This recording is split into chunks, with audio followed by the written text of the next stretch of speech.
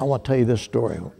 When we were hit, and we were flying tail end Charlie in the V formation. We were flying tail end Charlie. It was low and back in the middle of the V. And we had P-47 escorts from the border of Germany over Hanover. And then they had to peel off because they were short on fuel, had to go back. So I called up on the intercom to the pilot and told him that our fighter escort was peeling off, and he said, Roger, said, we're supposed to pick up P-51s here, and everybody keep an eye out and call me the first one that sights our aircraft. Just momentarily after that, I don't know who it was, but one of the crew members called up and said, boy, there's our escort at 12 o'clock high, ain't that pretty? They were ME-109s. At a distance, the ME-09 resembles the P-51 to a slight extent. So and they were flying formation. This is the first time we'd ever seen them do that. Well, they peeled off and started firing at us, and the first one they hit was us, #2 engine, set it on fire. We had to fall out of formation, the full bomb load and everything else. Then when you fall out of formation, they just keep coming in. And they shot us again and shot the tail and the radio and the nose and 2 engines. So the pilot gave the order to bail out.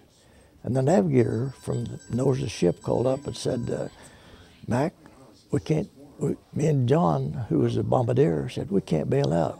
Our parachutes are spilled. 20 millimeters hit it. We don't have any parachutes. We can't bail out.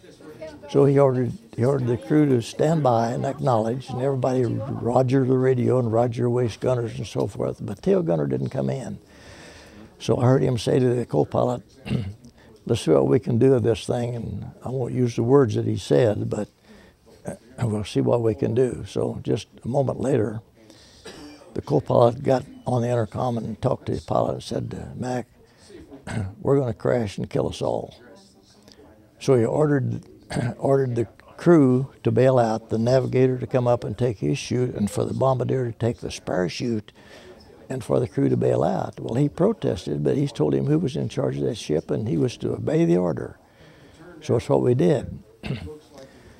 Just when we started to bail out, the tail gunner had been hit in the hand, and in his dilemma, he came up in the waist of the ship and had passed out. So he was laying there, and when we started to bail out, the 2 waist gunners put a mask on him and got him back in breathing and put a static on and pushed him out. So I started to leave. Had to go out. I would go out the bomb bay, but it was closed. So I went over to the waist and started to go out. As I passed the ball turret, I noticed it was jammed, and he couldn't get out. So the engineer and I cranked it up, and he got out and bailed out. Then I bailed out and floated down to earth. I'll tell you something else. After we all bailed out, the pilot crash landed the ship and lived. He hit a little swampy area, brought her in, and he lived. Now the co-pilot and the bombardier didn't make it. We don't know what happened to them. Well, I was captured by the Germans as soon as I hit the ground. But a little bit of story before I get to that. We go down to the supply and draw our equipment for the mission, and get our parachutes and everything. Why, one of those smart Alex would supply sergeant would say, now if this thing don't work to suit you, you bring it back, and we'll give you a new one or make it right with you.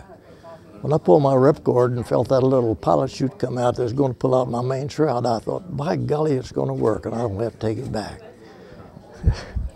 So when I hit the ground, I began to, a lot of blood coming out of my legs and arms, and when I hit the ground, a small tree, and he bent over and let me down pretty easy. And in my dilemma, I was supposed to get your parachute out and hide it the very first thing. And in my dilemma, I looked around, and there were 6 German soldiers coming down through the field with rifles in a ready position. And I thought, well, what in the world am I going to do? I can't run. If I do, they'll just shoot me. So I couldn't do anything, but I couldn't walk anyway. So 13 months and 18 days, a few hours.